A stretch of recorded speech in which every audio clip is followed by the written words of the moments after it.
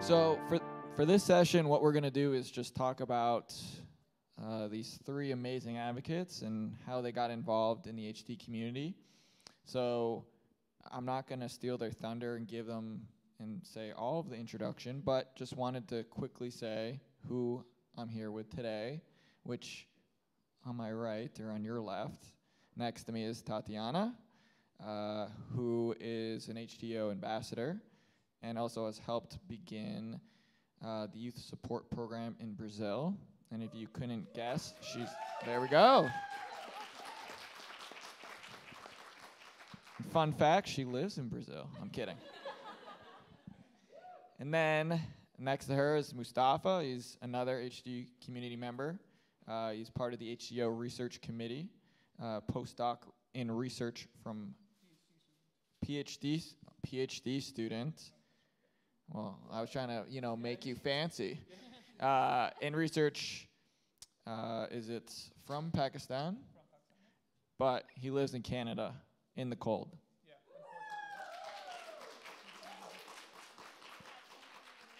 And then last but certainly not least is Erin. And Erin is, well, hold on. I mean, she's great, but I got to say something first.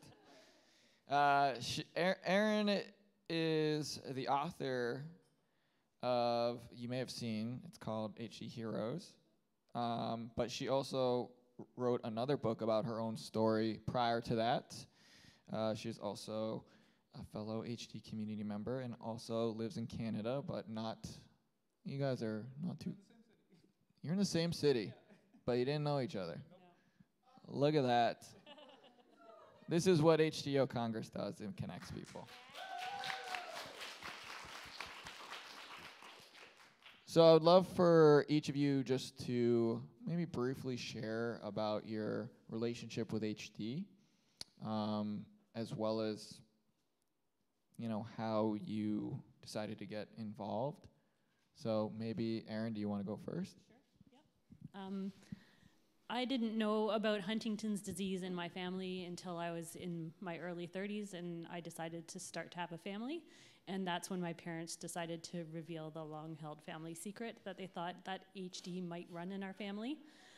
So within a period of 8 months, I found out HD was in my family. I made the decision to go through predictive testing, and I tested gene positive for Huntington's disease.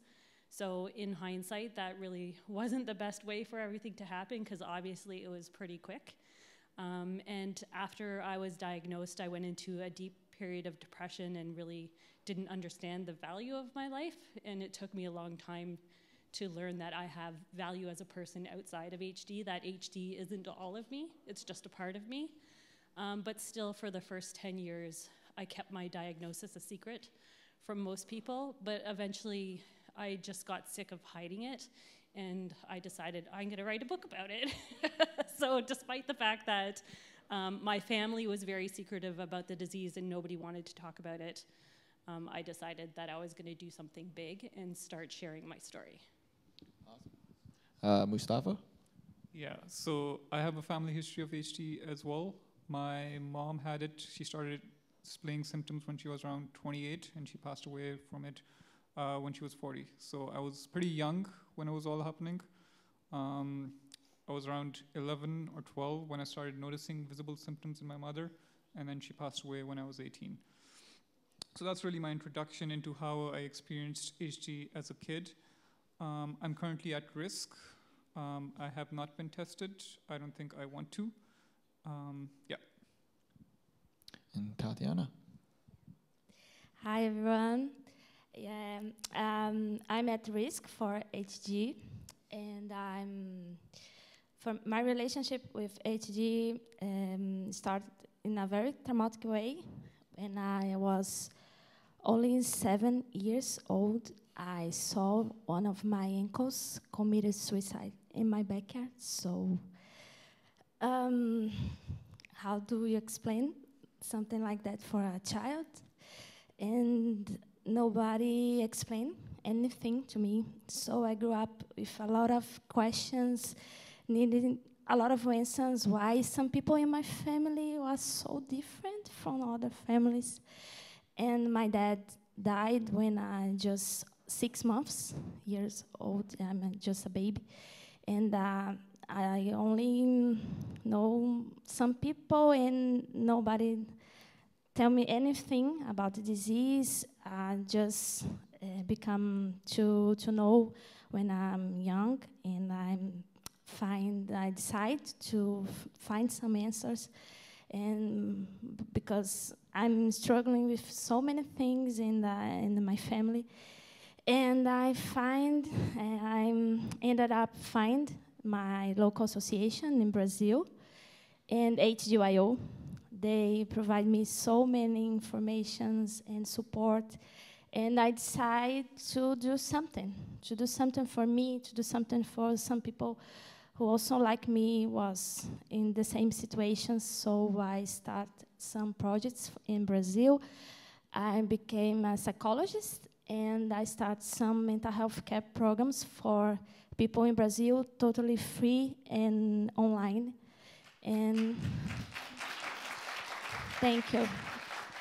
Yeah, that's it.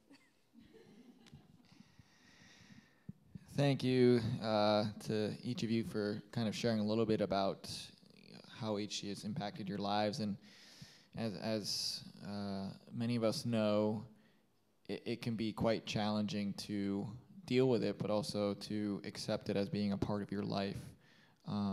So maybe, each of you, I'd love to share about how you have maybe coped with it, as well as still cope with it, because I know each of you mentioned, just it makes you feel very, I would say, mixed emotions, sad, maybe frustrated, just about this being a part of each of your lives in some capacity. So maybe you can share about how you currently cope with it, or any kind of things that helped in the past when first learning about it.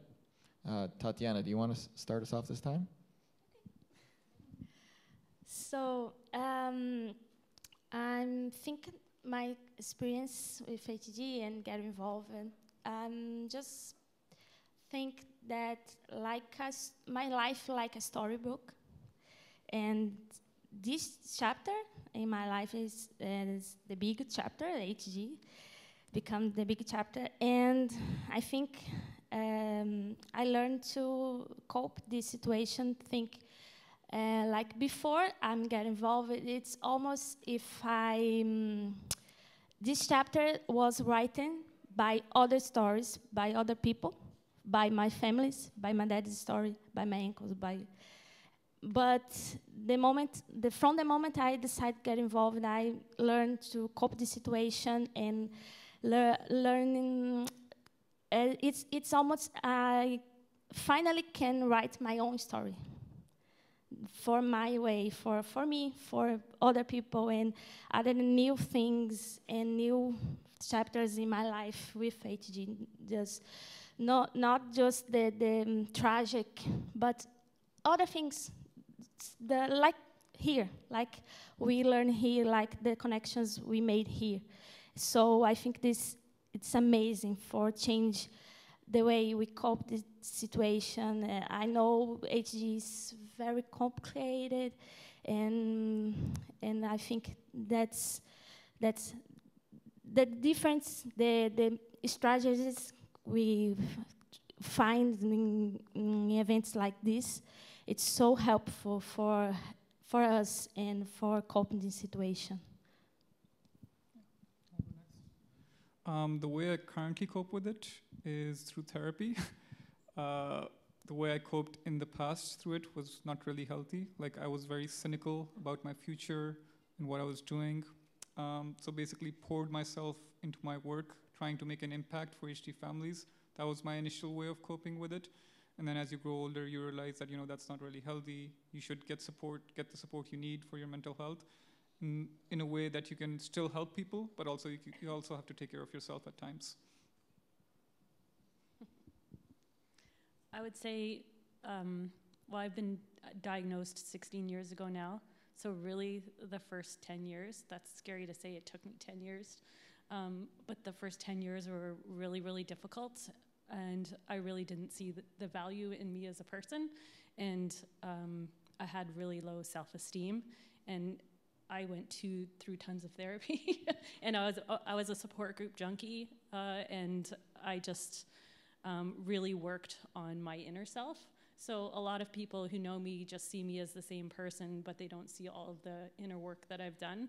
And for me, making the decision to be public about my diagnosis about 3 or 4 years ago was really the best thing that I've ever done, because I just felt like this weight lifted off my shoulders, that I wasn't carrying around this secret anymore.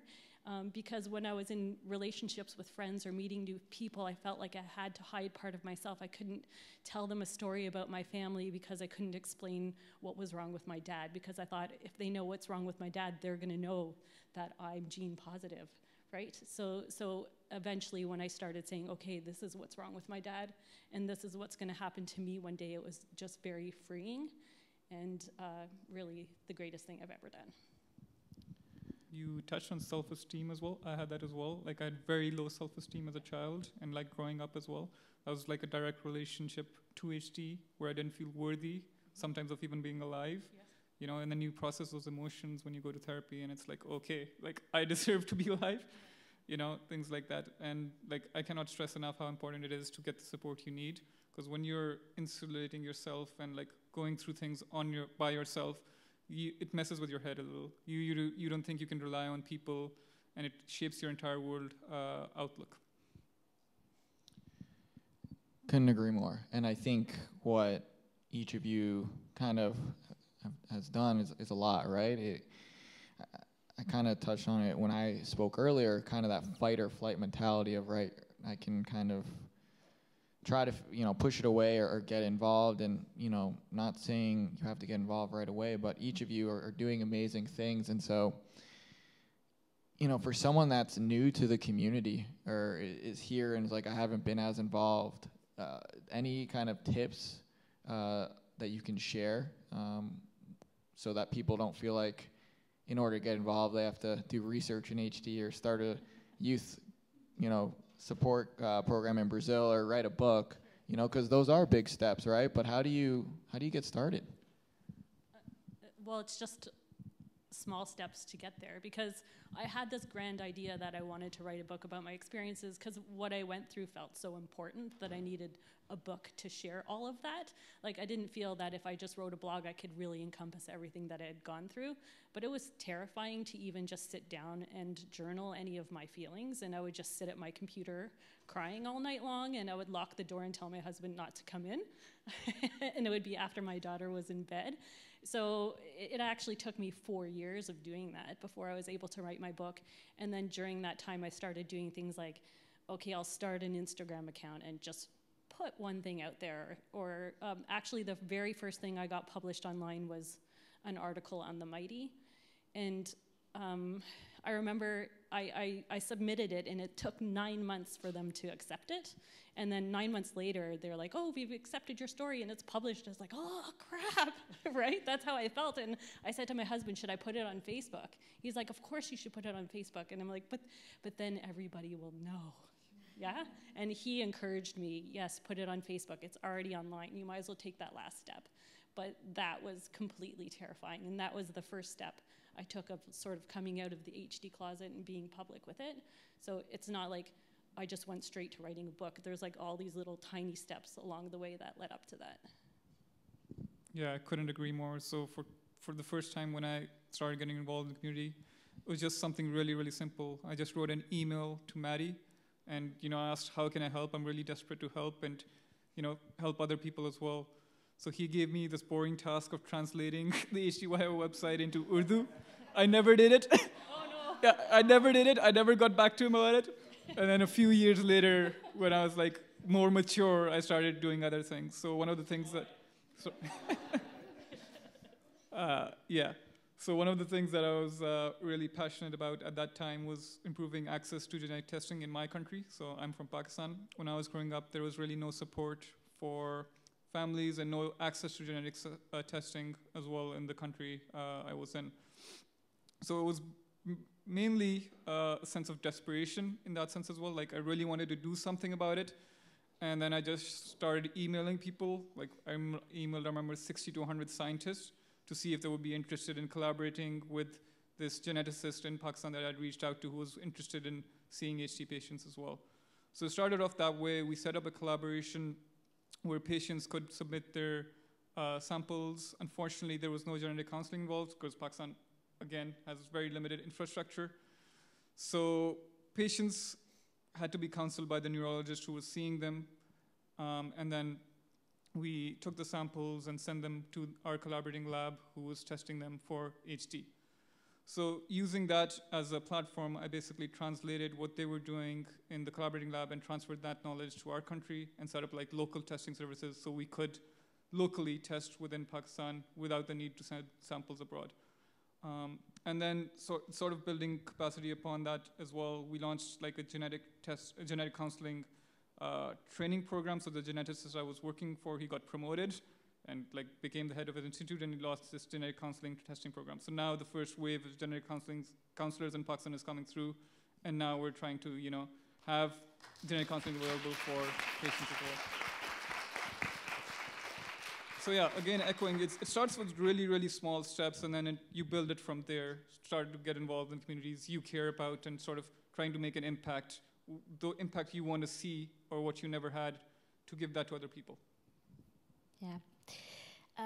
I think if you want to get involved in the community, I think you can start by contact your local association or try and find someone with you comfortable with. And I think you always count on HDYO. They are so helpful and so supportive. And even sometimes our languages are different, but they always find a way to help, and even using the translator. And I think that for me, I'm also start sharing my thoughts, sharing my ideas with some people in Brazil for my local association. I write a lot of emails asking for help, and I think we are here for help also. The ambassadors program is so supportive, and we can help you if you just want to talk. I think it's the first step. There are so many things, difficult things we struggling, and just find your way. There is no one way to get involved. There are many ways to get involved. So find your way. Find something you'll be comfortable with, and just start it and try experience, and then we discover how you feel about it, and you can decide I go on or I go back. I think that's the most principal thing, the main thing. You just know we always stop or we can go on. It's your decision. Always your decision. Can I just add, one of the things I've learned over the last year when working with the authors in the HD Heroes book is that every single person who wrote stories in that book had something that they went through that they felt was so important that they had to share it. And every single person's experience was unique to them. And they are making waves in the HD community in a way that feels important to them. So I think that based on your unique experiences and how you want to get involved, something will come up, and you might not even know what that is now, or if you even want to do anything now. So again, the three of you are very involved in the community, and with that being said, how do you balance your involvement in HD with just life outside of HD, whether you do cooking or play sports or whatever the case is when it comes to your hobbies? So how do you balance life? And do you have trouble saying the big N-O word. No. Sometimes it could be very hard because you get so consumed about it, because I just feel so passionate about helping people share their stories that I forget, oh, okay, like I have to pay attention to my regular life sometimes too. Oh, I have to pay attention to my family. I have to pay attention to my other needs, right? Like I can't just let HD be the only thing I do. So we're a very sports-oriented family, and playing sports and being actively involved in things really takes our mind off stuff. And very recently, I've started doing a lot of meditating, which is something I've always wanted to do, but only have gotten into since COVID, because there was a lot of stress around being at home and working from home, and I wasn't being the parent I wanted to be, so that's what made me start meditating, which is a really neat tool because you can really go someplace else in your mind. So I found that to be really helpful. What's your favorite sport? Well, I'm a huge runner, not recently, but I want to really get back into it. But before I had my daughter, I used to run marathons, so I'd like to start doing that again. You heard it here first. She's running a marathon. We'll hold you to it now. Sure. It's recorded. Yeah, so like I have a really, really hard time saying no, especially when it comes to HD work. Like I feel this all the time in my current career, which is like scientific research. I often take on too much, and that impacts my health overall, where I'm trying to do too much at the same time, and you're trying to basically make an impact through scientific research. I'm better at it now. I've recently taken up a lot of different hobbies, which I don't know if it's a good thing to have too many hobbies, but yeah, I try to like spread it out now, where I'm not too attached to my work, because previously my whole identity was revolving around my relationship with HD. But you know, at the end of the day, you're not just a family member or someone who has experienced HD. You're an individual who has different aspects to himself or herself. So I'm trying to approach that way. I don't think I have all the answers right now, but I'm slowly getting there. For me, I work at ABH, Brazilian Huntingtons Associations, from Monday to Friday. So I'm in touch with HG all my hours and all the weeks.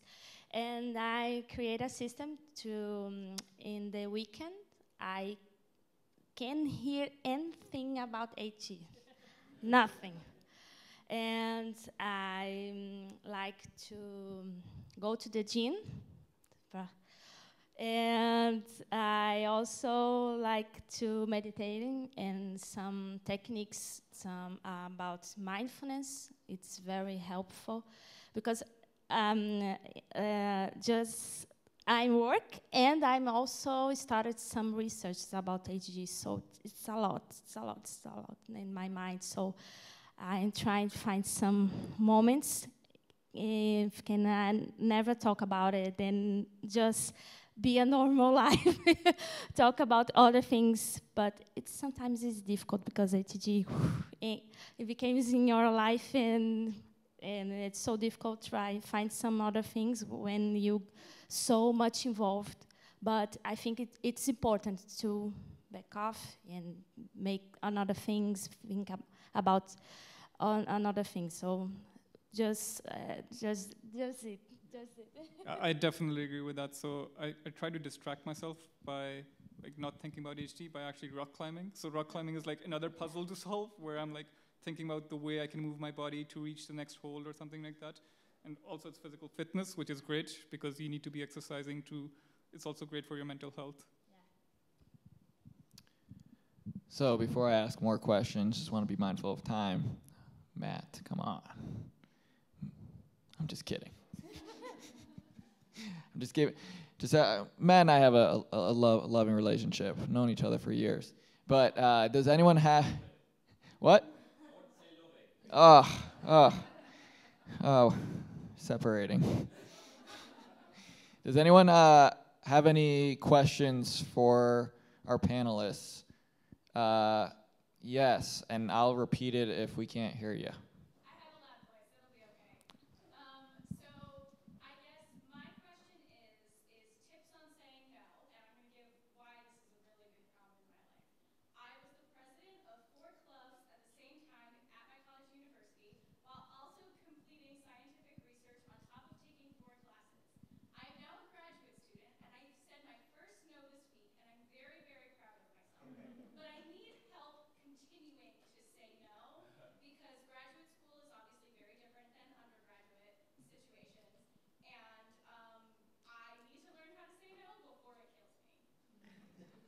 I'm in the same boat. So like I was like you, doing a lot of like extracurricular activities all through undergrad.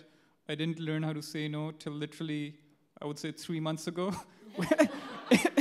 In my PhD program, I'm like 2 years deep into a PhD, and that's the first time I actually could say no to my supervisor, that I don't think I have the capacity to do this right now, but I'll think about it.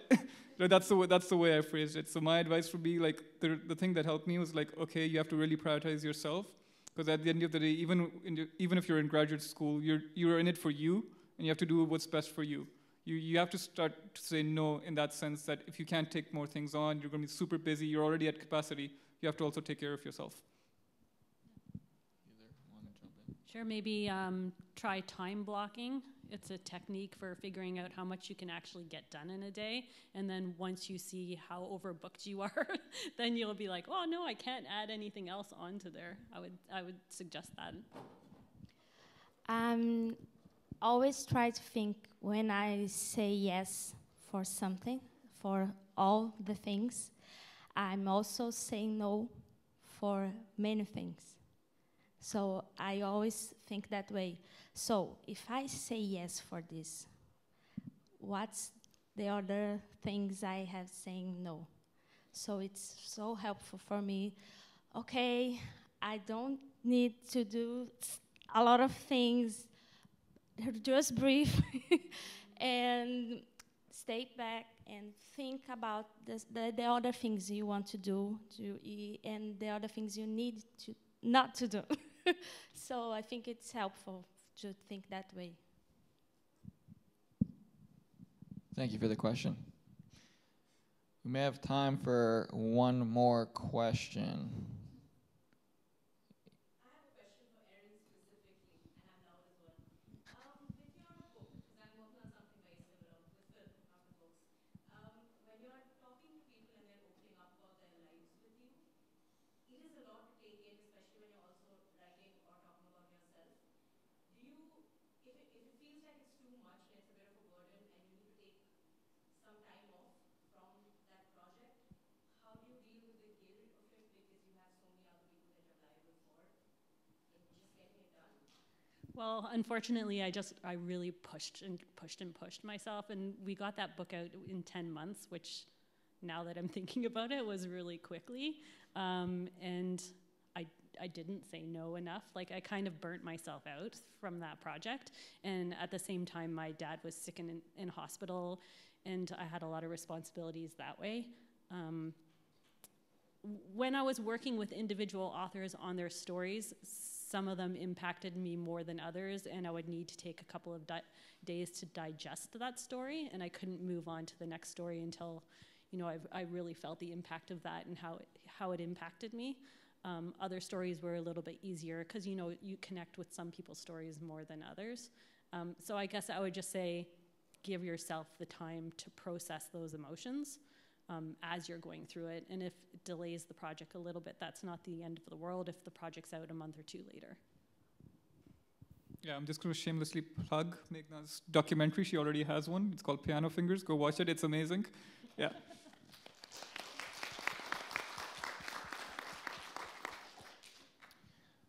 Awesome. Well, we could probably sit here and talk for another couple hours because you all have some amazing advice and just passion for giving back to the community. So what I just want to say is thank you to the three of you for sharing, and I would love just one more round of applause for our amazing speakers.